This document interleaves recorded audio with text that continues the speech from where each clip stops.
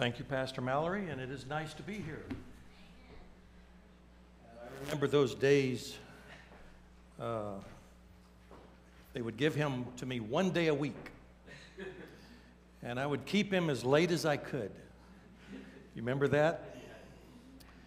And I'd lost track of Pastor Mallory for quite a while, a number of years, and our lives moved on, and it's really a pleasure for me to be here. And we had a good time talking about war stories yesterday, and we both have gone through some difficult pastorates, and we are still here. Just let me tell you one thing. He said, "John, I only remember one thing you told me." And here's what it is. I said, "Remember who you work for." Because in a ministry, you're treated so many different ways, you're bound to enjoy some of them. So you as a church member, you're not going to get off the hook.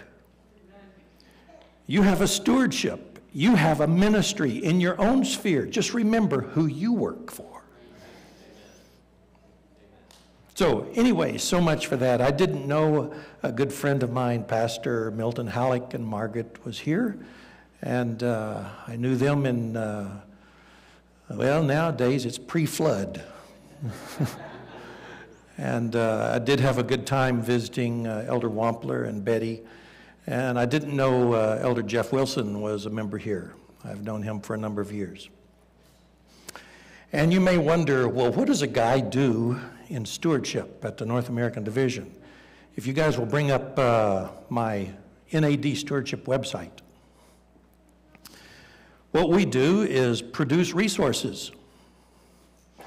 For example, no, that's, let's leave that one. Let's see. Okay, let's go to our video clip. This is NAD stewardship. There's a lot of resources there. And we're going to go down to, where does my offering go? This is only a minute and a half. Birthday thank offering. Where does your birthday thank offering go? Take a look.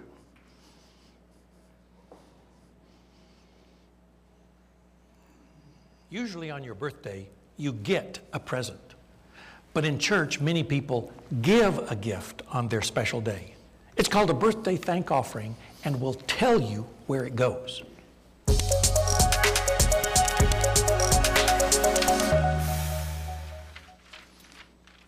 Have you ever given someone a thank you gift? Maybe they watched your cat for a weekend or sang a song at your wedding, and you just wanted to show how grateful you felt. Well, church members sometimes make a gift of pure gratitude to God. It might be on the occasion of a birthday, thanking God for the blessings of the past year, or maybe to thank Him for one blessing in particular, such as a promotion at work or a new grandbaby. They mark it on their tithe envelope as a birthday thank offering. So what happens to the birthday thank offering? This gift is directed to church divisions outside North America to do mission work. Much of it is used in evangelistic activities, but some also goes to clinics, hospitals, and educational institutions. A portion of your gift goes to administer the General Conference Mission Program, helping move missionaries into new fields to advance the Adventist message. So your gift of gratitude goes to missionaries and church institutions around the world, who in turn will accept it with gratitude. It sort of shows that being thankful can be contagious, doesn't it? Remember, fund the mission to finish the work. We're in the process of putting a lot of minute-and-a-half, 2-minute video clips to describe and define all the different offerings that you have opportunity to give to in the North American Division. And there's a lot of other resources. If you go there and dig down deep enough, you'll see a story by your pastor that I recorded on video at General Conference. And it's a good story. You'll have to go there. Here's something else we produce. Go to stewardshipjack.com. Anybody heard of Stewardship Jack? Few people have. He's my dog and my wife's dog. And we have a children's church. He has 5 books. Actually, this dog is more famous than I am. And we are in the process of creating a movie for children on the topic of stewardship. It's a strong movie that a mother and father can let their kids watch it all day long. You don't have any innuendos of supernatural. You don't have all this kind of stuff that seems to creep into movies for kids. And we hope to have that done by sometime this fall. But here's a little music video. We'll just play a short clip of it.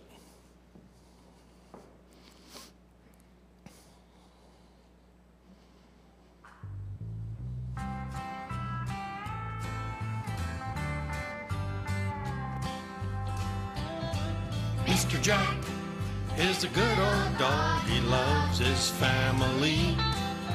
He loves to fetch and run outside, chasing squirrels up a tree. When it gets dark and bedtime comes, good old Jack is there.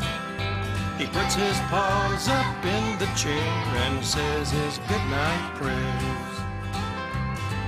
Now Jack has a black fur coat and 2 brown eyes to match. He is so willing to please you. Now how did he get You can go to the website and finish that song. That's me singing. I wrote that song to go with this, and along with the children's church, there's even a songbook with CDs that the kids can learn the music to it. It's also in Spanish. And you know, what else do we do at the North American Division as far as stewardship is concerned? Well, I'm involved in making sure the offering appeals get to the local church. So we have people write them. I write some myself. And also, 2018, first quarter of 2018, you're going to have a Sabbath School Quarterly on the topic of stewardship that I wrote. I've written the companion book. We're going to have a feature-length movie that goes with it. And so today you're going to get a little glimpse of that Sabbath School Quarterly. But I'd like to see how you do with some music here.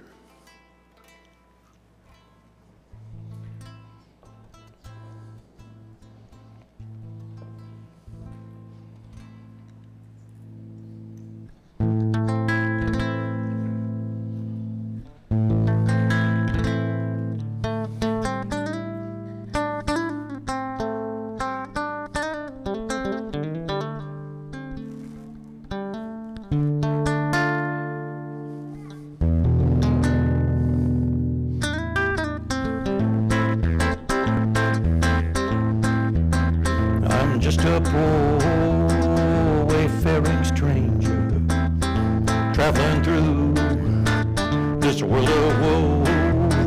Well, there's no sickness, no toil or danger in that fair land to which I go. I'm going there to see my Savior. I'm going there no more alone. I'm just a going over Jordan. I'm just a going over home. It's called cheating.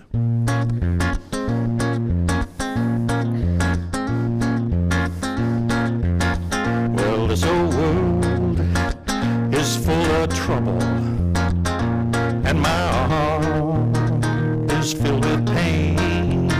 I cried, oh Lord, please come and save me. He's gonna give me a brand new name. I'm going there to see my Savior. I'm going there no more alone. I'm just a going over Jordan. I'm just a going over home.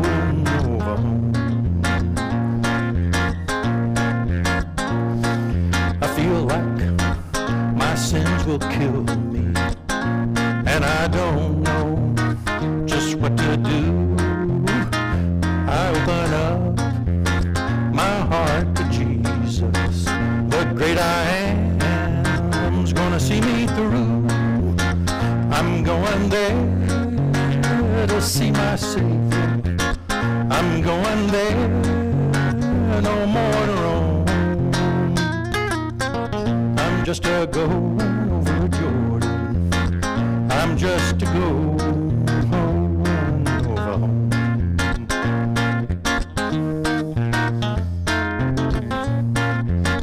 I'm just a going over home.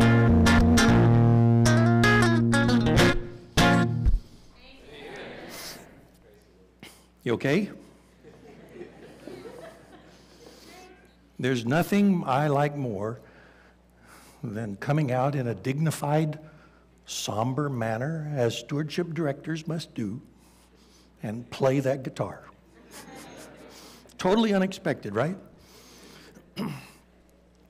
I'd like to do one more, please. Run the tape. Track 16.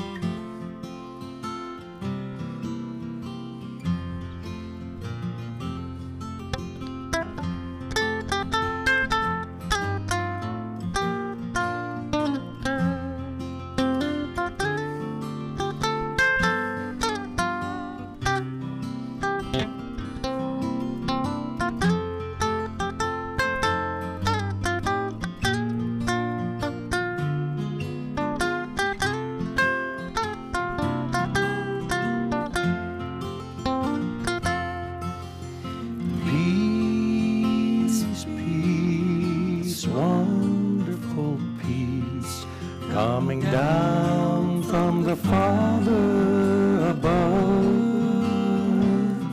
Sweep over my spirit, forever I pray, in fathomless billows of love. Far away in the depths of my spirit tonight rolls a melody sweeter than song. In celestial like strings it unceasingly falls o'er my soul like an infinite calm. Peace, wonderful peace, coming down from the Father above. Sweep over my spirit, forever I pray, in fathomless billows of love.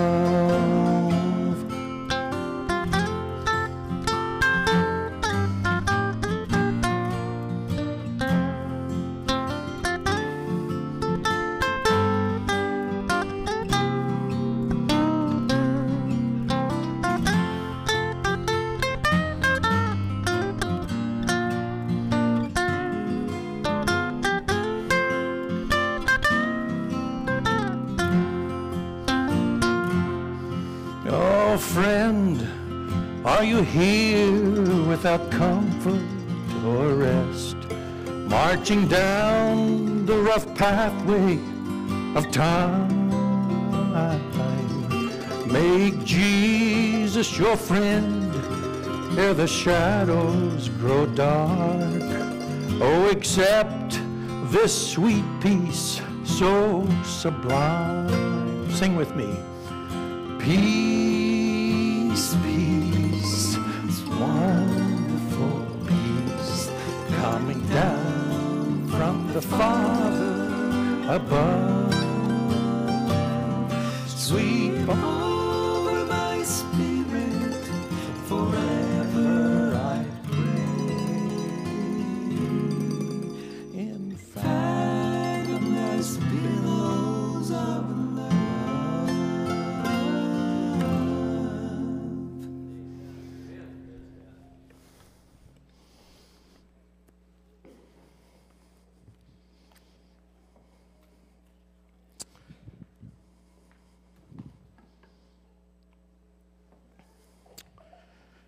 Well, I got so much to say, I don't know how long to take.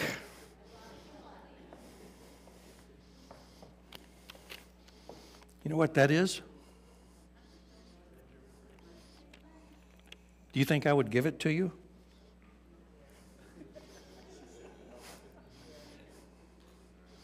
You think I would give it to you?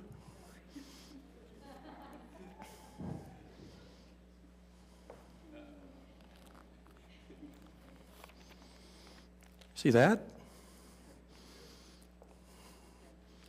You think I would give that to you?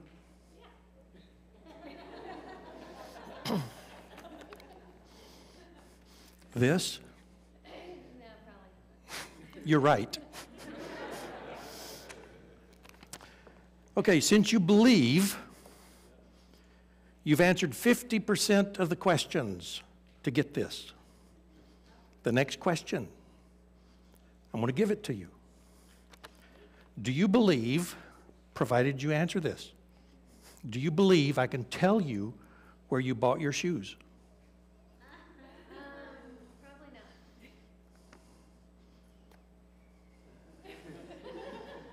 You don't believe I can tell you?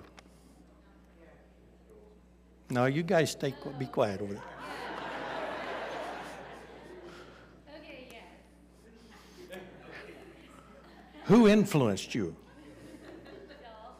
Well, I didn't know how specific you were going to be. You got your shoes at a shoe store.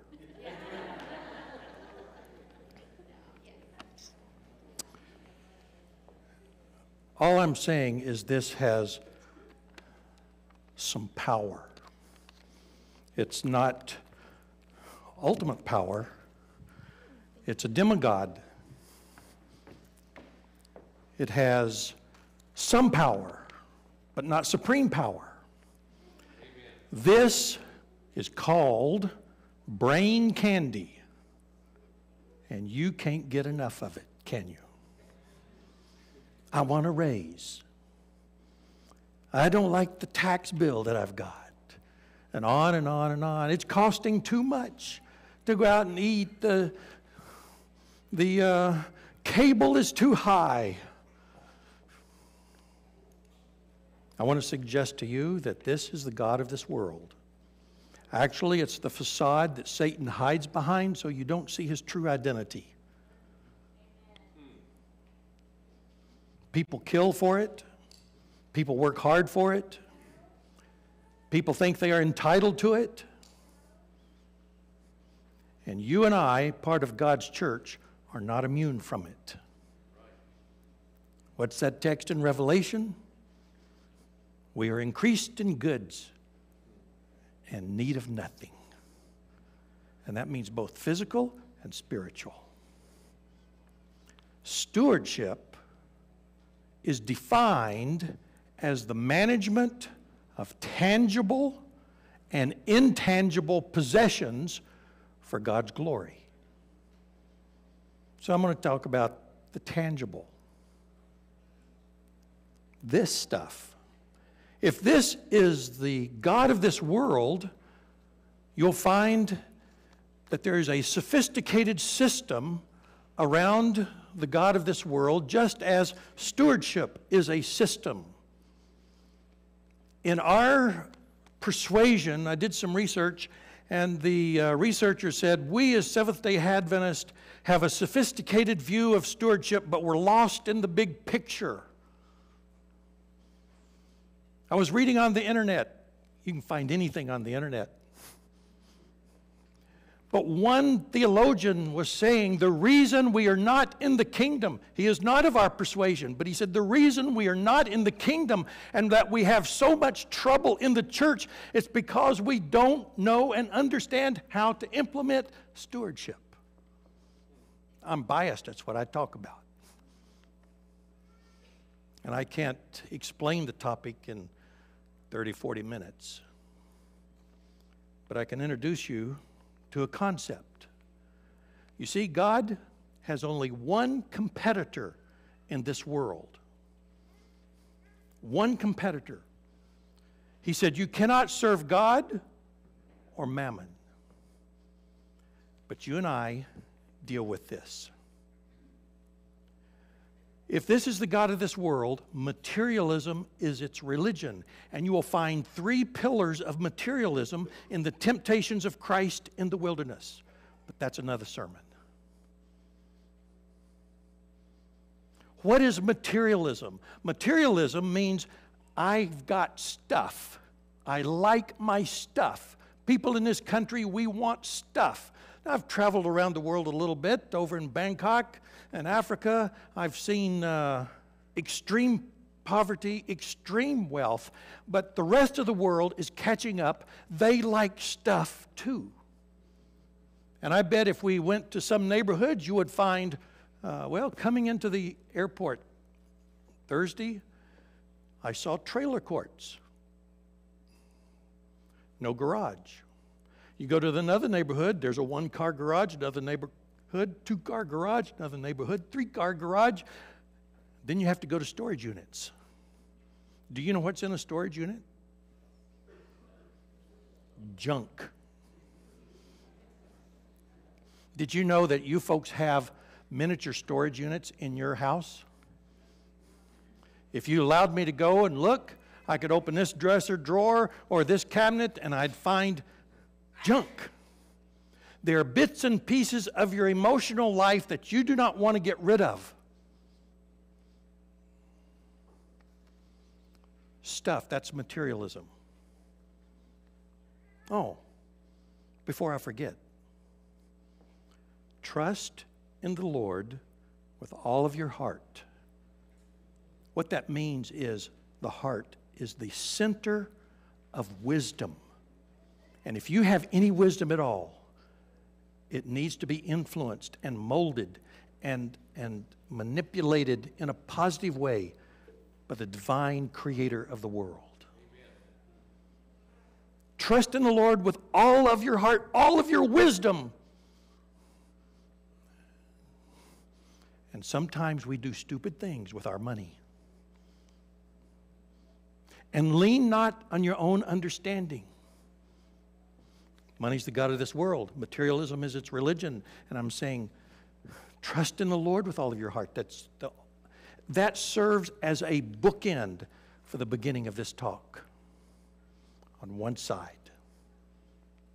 Trusting in your own wisdom is like leaning not on your own understanding. To lean on my own understanding is like I'm going through life making decisions and I'm using crutches. Don't allow yourself to be your own crutch in making decisions. Money's the god of this world. Materialism is its religion.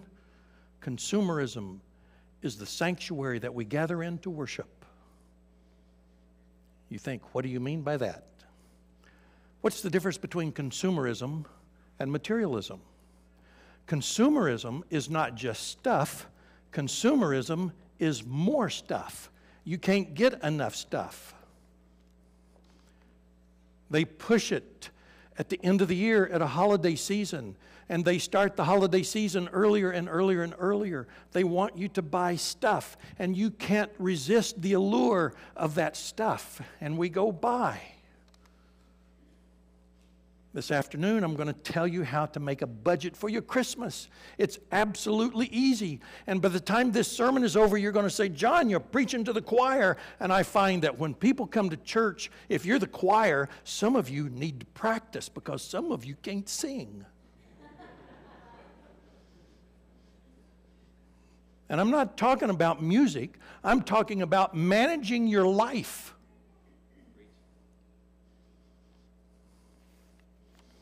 Money's the god of this world. Materialism is its religion. Consumerism is the sanctuary that we gather in to worship. When did consumerism really start? Around 1955. 1955 was the zenith of Adventist giving. Per capita, our giving and tithe has gone down every single year since then. It hasn't missed a single year. That just simply means fewer and fewer Adventists are giving more and more dollars. We cannot sustain that, folks. And I'm not talking about money. I hope that Jesus will come through this message, but I'm also talking reality. And if you think that is the case for us, the regular Christian world is in financial crisis. Well, no wonder. They say tithing is part of the Old Testament, Old Covenant, and you don't have to do it. 58% of the Christian world, I read it this morning, so you don't have to do this. Only 56% approximately of our own persuasion return a tithe. Look what God has done with what we have given him. It's astounding. Just simply astounding. The footstool of consumerism. It's a house. Started selling houses big time in the late 50s, middle 50s. People had a home. Hey, we've got to have stuff in our house. The retailers had the stuff. How do we get our stuff from a store to the house? Automobiles. And then how can we get people to fill up the house? By television. So you have the ingredients of consumerism. Home, automobiles, and stores. And that's when our tithing per capita started going down. Just a thought. In all of this stuff that you and I face, please, I'm going to repeat this over and over. Trust in the Lord with all of your heart and lean not on your own understanding. So money is the god of this world. Materialism is its religion. Consumerism is the sanctuary that we gather in to worship. Television is the evangelistic arm of materialism. The retailers know that it works. They have ads on television that are designed to get you to buy the merchandise, and they influence you in such a way to have a delayed response. If you're watching television late at night and you see a advertisement of a pizza on the TV and you have one in a refrigerator, you're inclined to go get it because you're made up of two parts, intellectual and emotional. And your emotions really drive your intellect in this culture that we live in. It's like a person riding an elephant. The elephant is our emotions, the rider is our intellect. But Scripture seems to say, I want the intellect to govern the emotions, but they drive the intellect.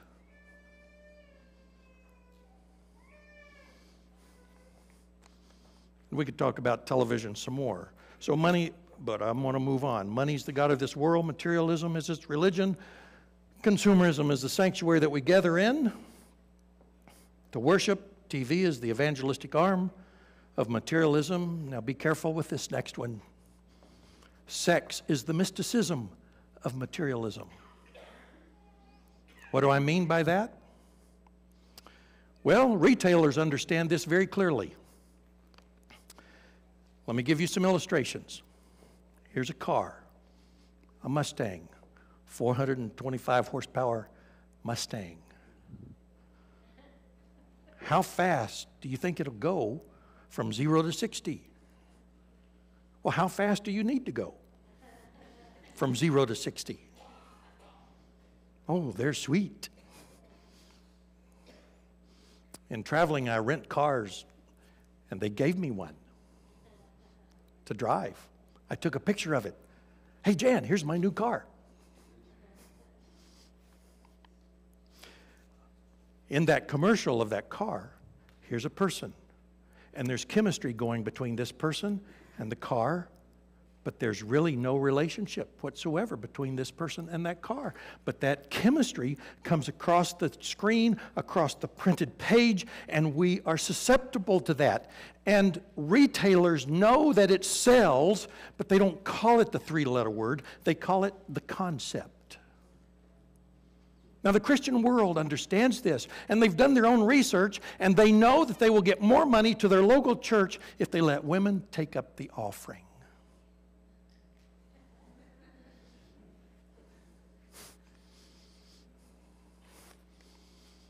How do you like the culture we live in? I was looking at the internet. Listen to this. It's a commercial. Young man, young woman, They're making eyes at each other. They're twirling around across the living room and flashing the product they want to sell. And they go through the doors, and she's kind of hiding, and he opens the doors, and he gets the girl. And the last thing on the screen is they're trying to sell a water faucet. They know it works.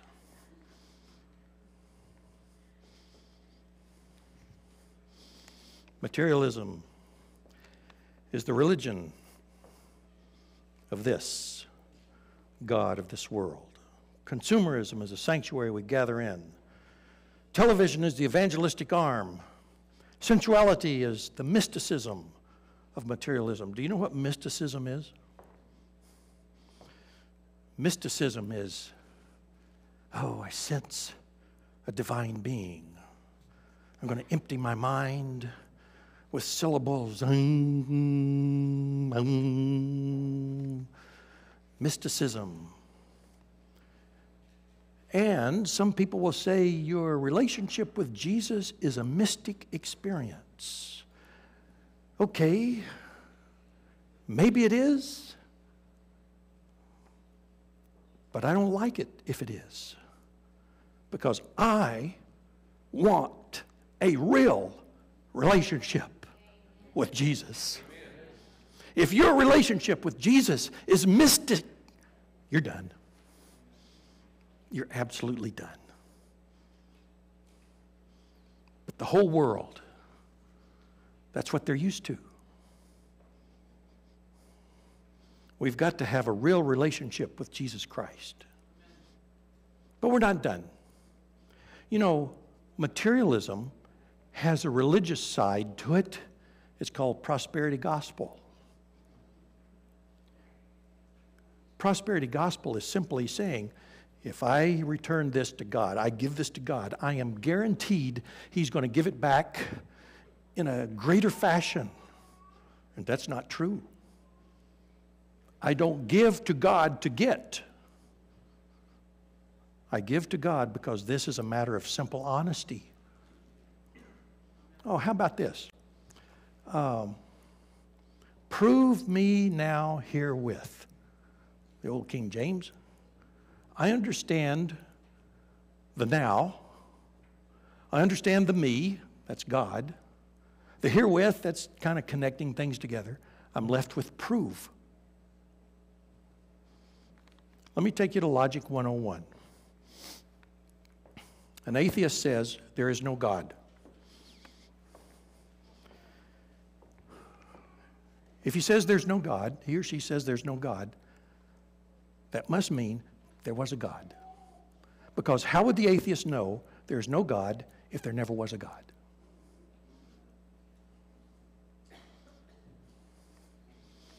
You don't have to tithe, which means you probably should. There's that concept. So how would a person say, no, you don't have to do it unless that concept existed? Now, Logic 101 is going to fall apart. So there's a second part to Logic 101, and that is the evidence. So part of it is intellectual, and part of it is the evidence. Do you see evidence of God? When you return your tithe and your offering, that is your statement, personal statement that God exists. And nobody in their right mind would do such a thing. But your mind has been captivated by the Savior of this planet. Amen. And that's okay with me. He can have everything I have. He's got everything I have. You know the fires in East Tennessee a few weeks ago? I had a cabin there in the family for 4 generations. It burnt to the ground. Emotional loss. At the same time, relief. I do not have to work on that house or cabin anymore.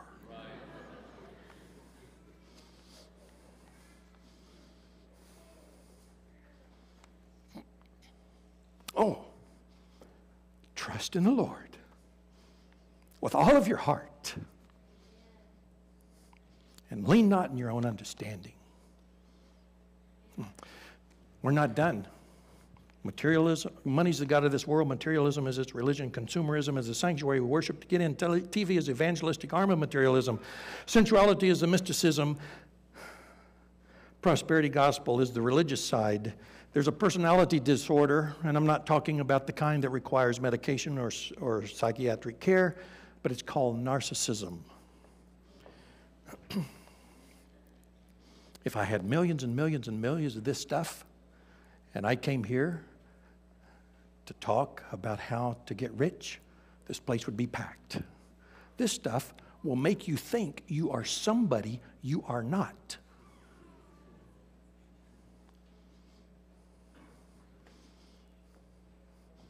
It seems to me those were the thoughts Jesus said about a certain angel. An angel thought he was someone that he was not. But that's the culture of this world. Oh, we're not done. I have more gloom and doom for you. Hoarding is the futility of materialism. And again, I'm not talking about the psychiatric situation that needs professional care. I'm just simply saying when you identify yourself and your identity is wrapped up in your possessions, you got a problem. My identity is not wrapped up in my guitar. When I play the funny looking guitar, people think I'm cool. Where do I want my identity? I have no other place to go. I want my identity wrapped up in the life and character of Jesus. Amen. And so many times I feel like a total failure. But if you ever fall, don't fall away from the cross. Fall toward the cross. That's where a steward goes. Money's the god of this world. Materialism is its religion. Consumerism, have you heard enough of that stuff? Let me just go on to the next point. People say that giving is the antidote for all of this soup that you and I face. But I want to suggest to you that giving can be corrupted. You can corrupt the gift and the giver. I was pastoring a church. Stand at the door and shake hands. I never understood that little formality thing, but I'm not going to stop, so please, I'd love to shake your hand this morning. But this man came out. He didn't own a particular brand of car. He owned the company, the dealership. He had lots of money. I'd preach the best I could. He would come out with tears in his eyes. He'd shake hands and go on his way, and I would open up my hand, and there's a $100 bill. It happened so many times that I said to my wife, I need to pay attention to the door he leaves so I can get there quicker than he does.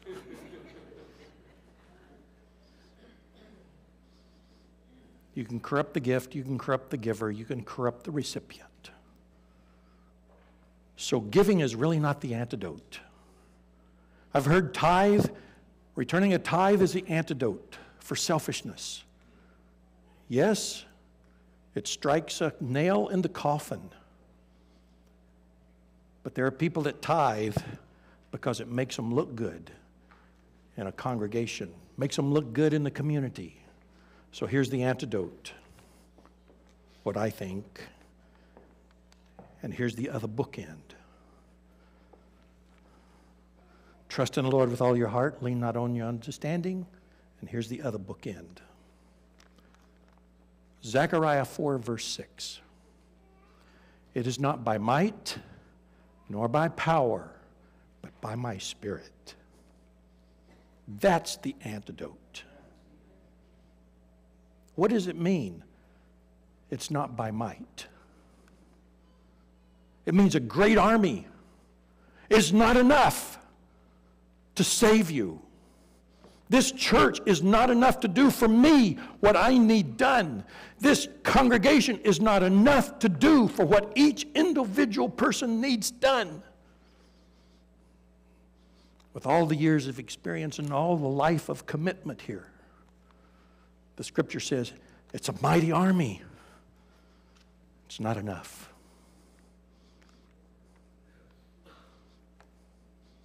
It is not by might nor by power. By power is referring to a single hero like Hercules. The Romans would return tithe to Hercules. Nebuchadnezzar returned tithe to his gods. The Egyptians returned tithe to their gods.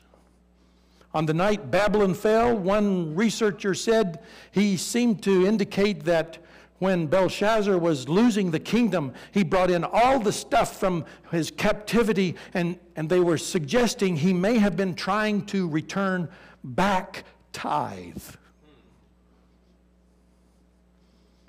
And then the researcher says, we don't know where they got this concept. I know. You go to Genesis, and there's this crusty old guy named Abraham. He finds Melchizedek, and he tithes the spoils of war just like the heathen do. But the difference with Abraham is who he tithed to. I don't have to explain all that stuff. That makes a difference. You don't tithe and give offerings to your church. It's to God. He's the one that says where it should go. By the way, if I were to ask you, what is the purpose of the tithe? Many would say, well, it's to pay the pastor. Yeah, I do that. I live by the tithe. And if you happen to be a person that doesn't like tithing, I'd trade places with you and see if you live on how you like living on holy money. What I understand is when I return my tithe, that's a symbol to God that the rest of what I have has been dedicated to Him. So you live on holy money as well. That ought to make a difference on some of the things we spend it on.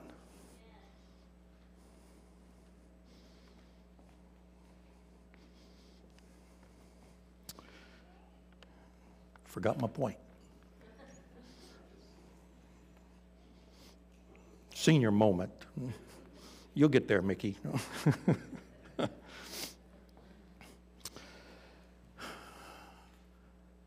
What do I do with this stuff? It's my decision. It reveals, hey, what you do with wealth has a direct bearing on your relationship to Jesus Christ. We as Seventh-day Adventists are not the only ones that teach that. Saddleback Church teaches that. And a few other places. I was reading where, this is staggering, 90% of Mormons tithe. We're at 56%. I have some John Matthews theology for you. Here's my opinion. If all Adventists were faithful, Jesus would come back. Amen. All faithful in tithe, Jesus would come back. Because it is a statement of faith. I've been told in the building where I work, oh, that's just a transaction. No, it is a statement of faith in who I believe in. Zechariah 4:6. Two stories. Some of you had told this too, I think last night. I was listening to Adley Campos. Her husband was the publishing director of the General Conference years ago. She's retired, but she still preaches and does ministry. She was preaching and giving the devotion to about 700 leaders of the North American Division a couple of weeks ago. She was talking about stewardship. And at the end of her sermon, devotion, she said her husband one day brought a man down into the baptistry. And as he prepared to put him under the water, the man held up his fist and didn't let it go under the water. And after the baptism, he said, "Why did you hold your fist up out of the water?" And the man said, "I didn't want to baptize my money."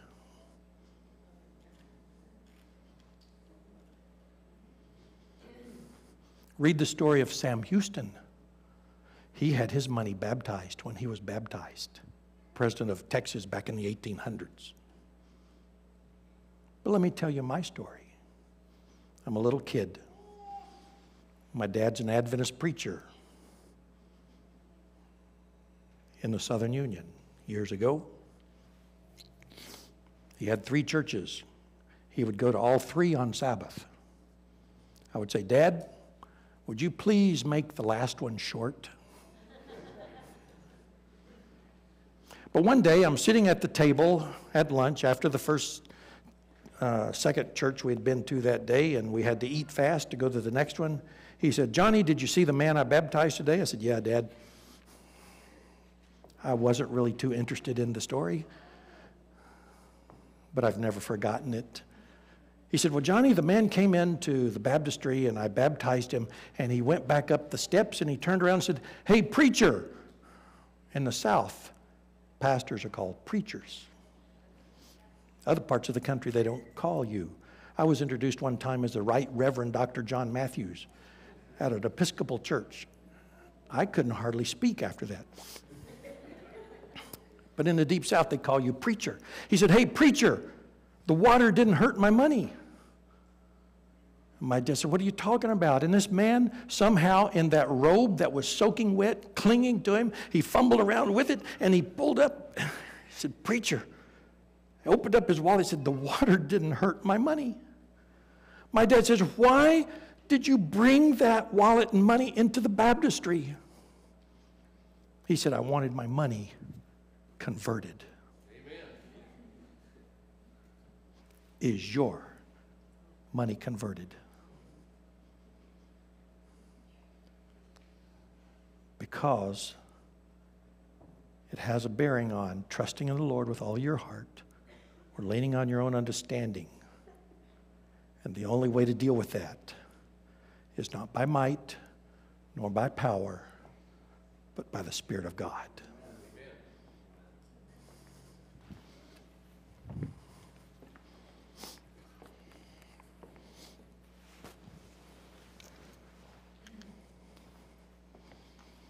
Oh, by the way, 4 o'clock, right? This afternoon, I'm going to talk about some more stewardship. Income, expenses, assets, and liabilities.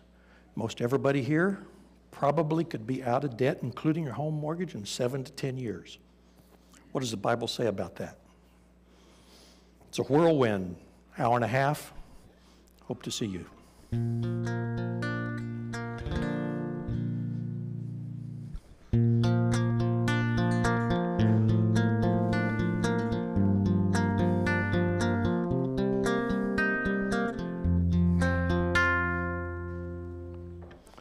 Sometimes fear will grip my heart, just thinking of what lies ahead.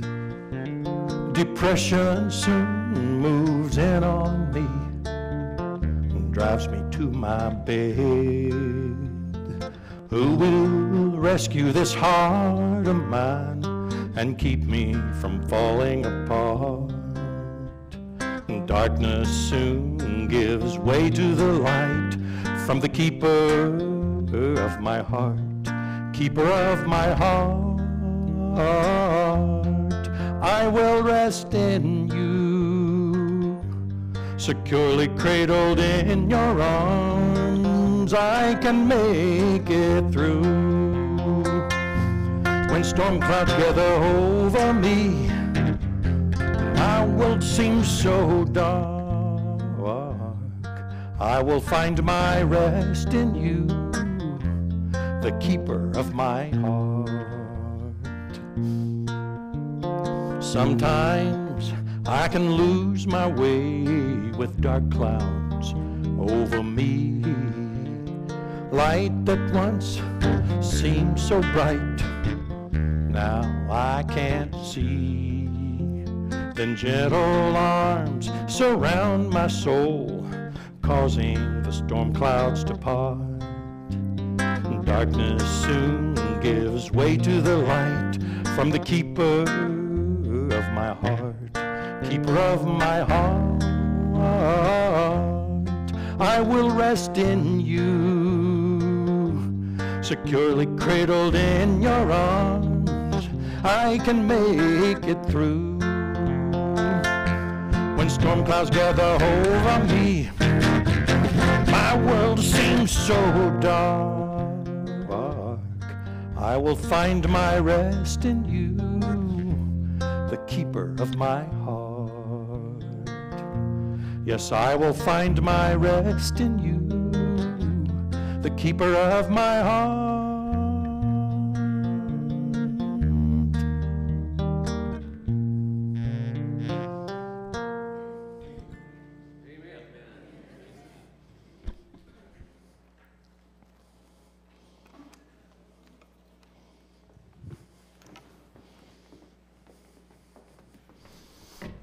If everyone would open to hymn number 524, "'Tis So Sweet to Trust in Jesus." And everyone stand.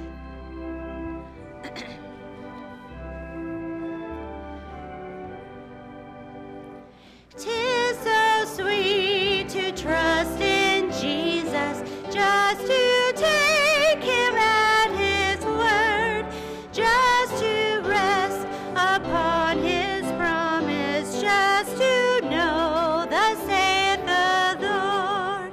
Jesus, Jesus, how I trust him, how I've proved him o'er and o'er.